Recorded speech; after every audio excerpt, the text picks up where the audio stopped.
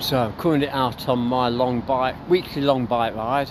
It's a beautiful morning for it. A little bit chilly first thing, but it doesn't really matter so much when you're cycling. The sun is out, there's no wind, it's quite tranquil down here by the canal.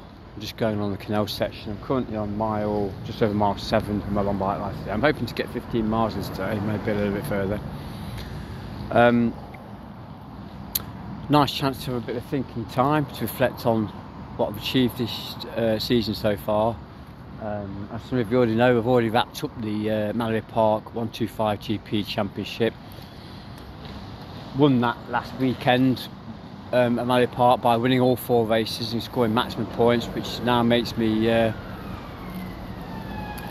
the 2024 champion. There is one round to go of that championship in October, but even if I didn't turn up at that round, I've still won the championship, so the pressure's off as far as that championship goes now. Just can enjoy the celebrations of winning it. At the last round in October, it is the final round of the Mallory Park Street Stock 125 Championship, which I'm currently leading by 40 points. I could still lose that championship, so I do need to score consistently over my 2 races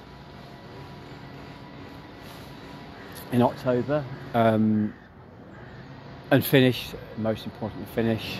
So hopefully I can wrap that championship up well, and that'll make it for an awesome season, to be honest, because then it'll be 2 championship wins this year.